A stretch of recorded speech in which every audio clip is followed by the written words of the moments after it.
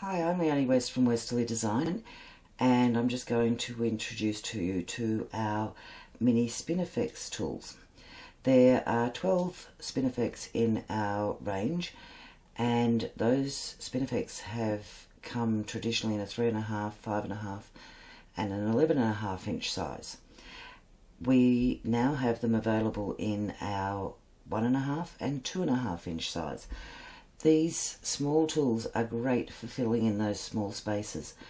I often have people who have made quilts where they've got 2-inch blocks and the quilt is made up of a lot of 2-inch blocks and they want something different to be quilted in each of those. Or they're working with a 2-inch border and they want a small Spin-e-fex style border to put in there. So this is our little 1.5 inch one and this is our 2.5.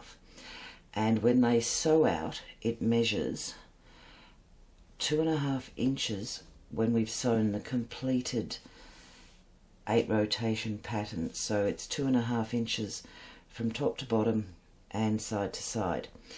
And this piece measures smaller than that because we're using 2 to make that completed size. So to start with, I'm going to use our Crosshair ruler to mark my Spin-e-fex in. I'm going to show you how to use this template in a couple of ways. I'll sew the 2.5 inch one and the 1.5 inch one. I've just marked and sewn a 3-inch square grid pattern.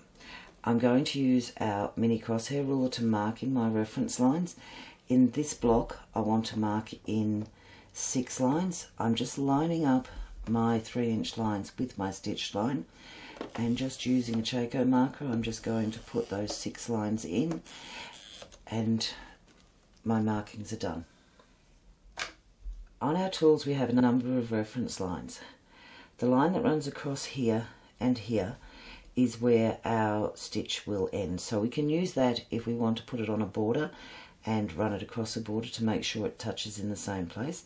We also have 1/2 inch lines marked across the base, and that way we can use this template to sew one, stop, stitch across 1/2 inch, and we can use that to locate the point of where we sewed the first one.